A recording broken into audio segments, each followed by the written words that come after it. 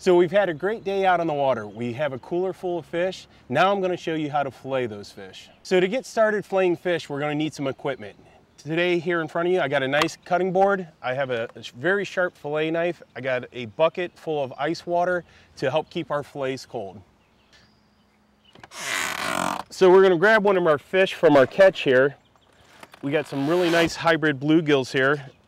To begin, you're going to set it down on your cutting table, like so. We're going to make our first cut right inside this bony structure. There's a bone that runs along here. We're going to bring the fillet knife right in behind that bone, angling the tip of the knife towards the head, and we're going to make our first cut at an angle like so. Once that kind of hits bony material, you've gone all the way through, I'm then going to turn my blade and come in from the top, and I'm going to work the tip just along the spine down till I fill the rib cage, and I'm going to work that all the way down the spine.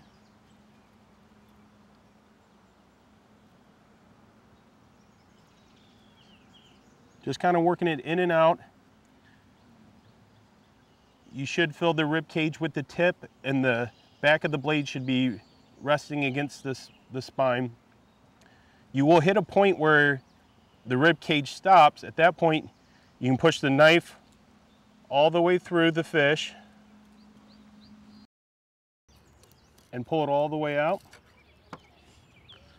We're then going to come up and detach the rest of the meat from the rib cage just using the tip of the knife here.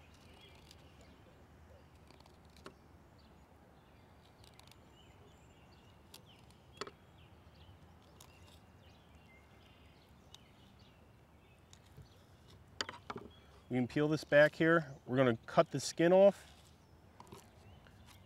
So we now have our fillet off of our fish. We have to separate the skin from the fillet. To do this, we're going to use a fillet knife. This is where the flexibility of it comes in handy. So to begin, we're going to pin the tail down with our nails. We're going to take the fillet knife and angle it towards the skin, and we're going to make our first cut kind of in there. And all we're doing is working the knife between the meat and the skin here, peeling it away from it, sliding it all the way through until you come off with a nice delicious fillet.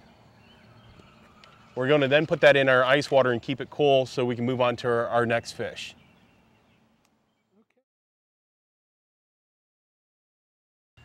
One of the most important parts of filleting fish is keeping your fillet knife sharp. You can do this by buying a commercial knife sharpener. They're pretty simple. This one has two sides, an abrasive side and a fine side. What we're using this knife sharpener for is to take off any small burrs or dents that might be in this blade. So there's an abrasive side and a fine side. So we're going to run it through the abrasive side first. This will take any of the big nicks out. Then we're going to flip it over and use the fine side, and this will put a nice fine edge on that blade.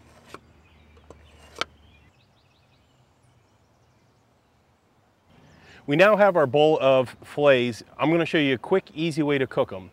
Rather than going through the egg wash and all the other steps, I'm going to show you a quick way to do a nice light breading. All right, we have our fish here that we just filleted. I have put them on paper towels and patted them dry. We're now going to put them into our breading mix here.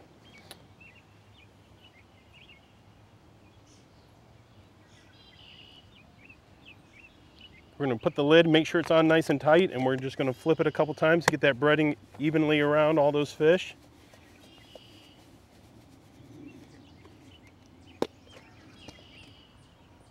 Now that we've done that, we're now going to take them and transfer them to the frying pan. We're going to slowly enter them, drip them into the oil there.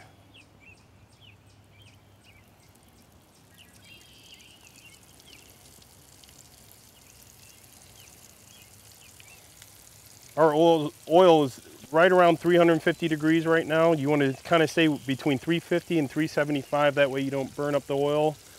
And it's hot enough that it crisps the fish up without them absorbing too much of the oil. We're going to let those cook a few minutes per side. That will vary depending on the thickness of your fillets.